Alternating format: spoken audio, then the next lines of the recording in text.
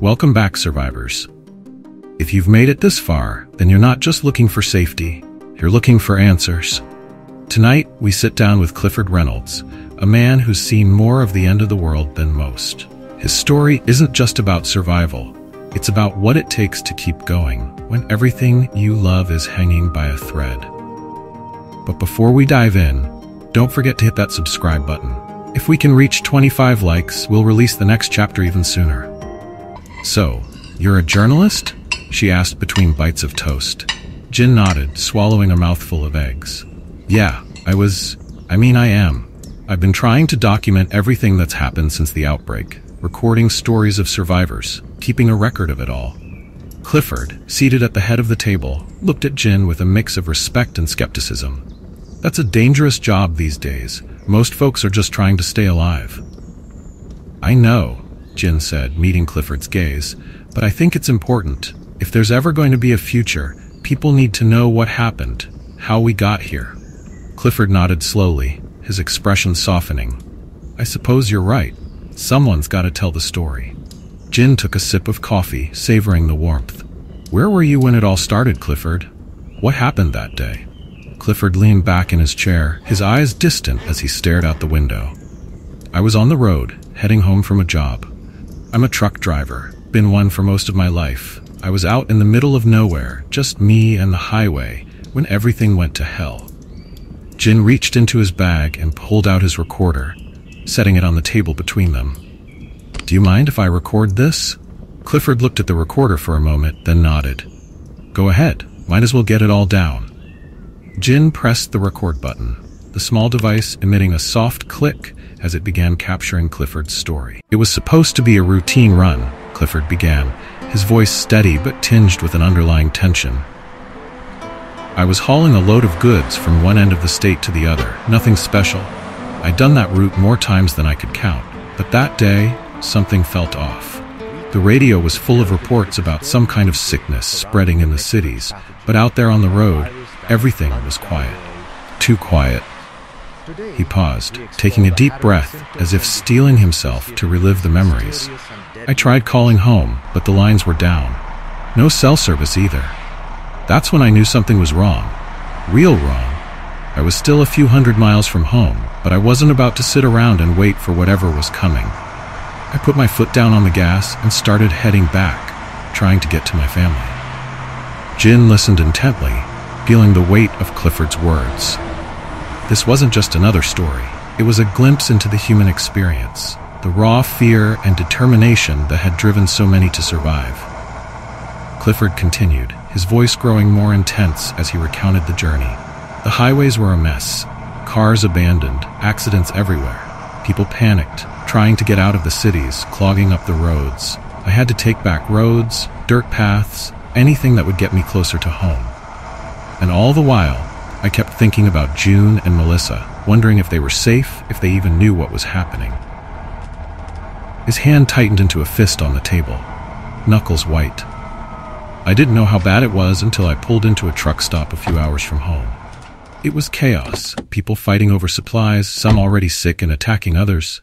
That's when I saw them for the first time. The zombies. They weren't like anything I'd ever seen, not like the movies. These things were fast, relentless, and there were so many of them. Jin's heart pounded in his chest as he imagined the scene, the terror that must have gripped Clifford as he realized the full scope of the disaster unfolding around him. He could see the pain in Clifford's eyes, the lingering trauma of that day etched deep in his soul. I barely made it out of there, Clifford said, his voice dropping to a whisper. Had to leave everything behind, just jumped back in my rig and drove like hell. The only thing that kept me going was the thought of getting back to my family, making sure they were safe. He fell silent, lost in the memories of that harrowing day. The room was quiet, the only sound the soft crackling of the fire in the hearth. Jin glanced at the recorder, the red light blinking steadily, capturing every word, every emotion. After a long moment, Clifford looked up, meeting Jin's gaze. You want to hear the rest? Jin nodded, his throat tight. Yes, if you're ready. Clifford took a deep breath, then nodded. All right, I'll tell you what happened next. But it ain't a pretty story. Jin leaned forward, ready to listen, ready to bear witness to the horror and hope that Clifford had experienced. As Clifford began to speak again, Jin felt a deep sense of responsibility settle over him.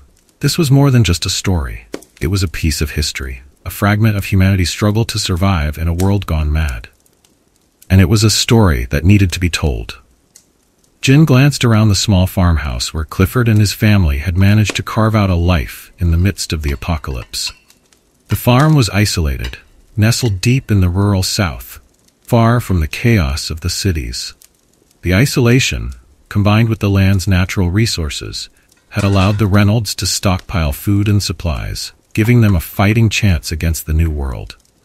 The family's efforts to live like they used to, growing their own food, raising animals, and relying on the land, had made this small farm a rare haven in a world that had otherwise lost its sense of safety. But Jin knew that even in this refuge, the dangers were never far away. Raiders like the McLeans were always on the hunt, and the dead walked just beyond the property's borders. In this world, survival meant constant vigilance, and trust was a luxury few could afford. Yet, here he was, sitting with people who had saved his life, who had offered him a place at their table. It was a fragile hope, but it was hope nonetheless. Chapter 3: The Nightmare on the Road. Clifford's hand trembled slightly as he lifted his coffee mug, the steam curling up in the cool morning air. Jin sat across from him, the recorder between them, its red light blinking steadily, capturing every word. Outside, the quiet farm was bathed in sunlight, but the peaceful setting did little to ease the tension in the room. Clifford took a deep breath, his gaze distant as he began to recount the horrors he had witnessed. It was like the end of the world came down in the blink of an eye, he said, his voice rough with the weight of the memories. One moment I was just another trucker on the road, and the next I was driving through hell. He paused, swallowing hard. I didn't realize how bad it was until I hit the truck stop a few hours from home. I needed to refuel, didn't have much choice, but when I pulled in, it was chaos. People were screaming, running for their lives. The infected, they were everywhere. Jin leaned in closer, feeling the chill of Clifford's words seep into his bones. The image of that truck stop, a once ordinary place turned into a slaughterhouse, began to form in his mind. They were fast, Clifford continued, his eyes narrowing as he relived the terror. That's the thing people didn't understand at first. These weren't the slow, shuffling zombies from the movies. No, these things moved like they were possessed. You'd see one of them, thinking you had time to get away, and the next second, they were on you, teeth bared, tearing into you like a pack of wild dogs. He shook his head, his face pale. I saw people get ripped apart right in front of me. They didn't stand a chance. Once someone got bit, it was over. They'd go down screaming, and within minutes, they were one of them, turning on their own friends, their own family. Jin could feel the fear creeping up his spine as he listened, the horror of Clifford's story settling like a heavyweight in the room. This wasn't just a tale of survival. It was a glimpse into the pure, unrelenting savagery of the outbreak. Clifford's voice grew quieter, more haunted. The worst part was the explosions. Cars, trucks, everything was blowing up. People were so desperate to get away that they weren't thinking straight. They'd crash into each other, trying to ram their way through the crowd, and the whole damn place would go up in flames. He closed his eyes as if trying to shut out the memories. I remember seeing a minivan full of kids. The driver was trying to swerve around the chaos, but he lost control, slammed into a fuel tanker. There was this massive fireball, and then nothing. Just smoke and screams. The images Clifford described were more than Jin could have imagined. The world hadn't just fallen apart, it had been torn to shreds in a frenzy of fire and blood. The reality of it, the sheer brutality, was almost too much to bear. Clifford opened his eyes again, staring down at his hands. I almost didn't make it out of there. My rig was surrounded. I could hear the infected clawing at the doors, trying to get in. I thought that was it, that I was going to die right there, watching those things tear through the glass. His voice broke, just for a moment. But then, by some miracle, the rig next to me exploded. The blast knocked the infected back, gave me just enough time to get the engine started. I floored it, smashed through the gates, and kept driving until I couldn't see that place in my rearview mirror anymore. Jin swallowed, feeling the knot in his throat tighten. And then what? he asked, his voice barely above a whisper. Clifford looked up, meeting Jin's gaze with eyes that held a 1,000-yard stare. Then I kept going.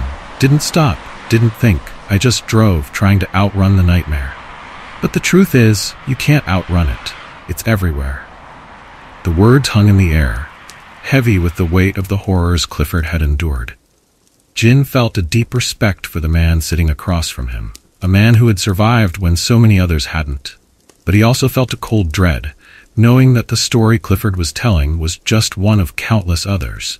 A story of a world that had been consumed by darkness, where survival meant living through one nightmare after another.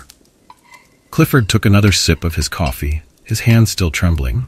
That was the day I knew things were never going back to the way they were. No matter how far I drove, how many miles I put between me and that truck stop, the world I knew was gone. Jin nodded slowly, the reality of Clifford's words sinking in. This wasn't just a story about the past. It was a warning about the future. A future where the line between life and death was razor thin, and where every day was a fight to survive. And as Clifford's story came to a close, Jin couldn't shake the feeling that the worst was still yet to come. And that's where we leave Clifford for now. But you know, in this world, no story is ever really finished. Just like the horrors lurking outside his farm's borders. If you want to hear the rest, help us reach 25 likes, and we'll dive right back into the madness. Don't forget, survival isn't just about staying alive. It's about remembering the stories that got you this far. Until next time, survivors, stay safe, stay sharp, and whatever you do, keep listening.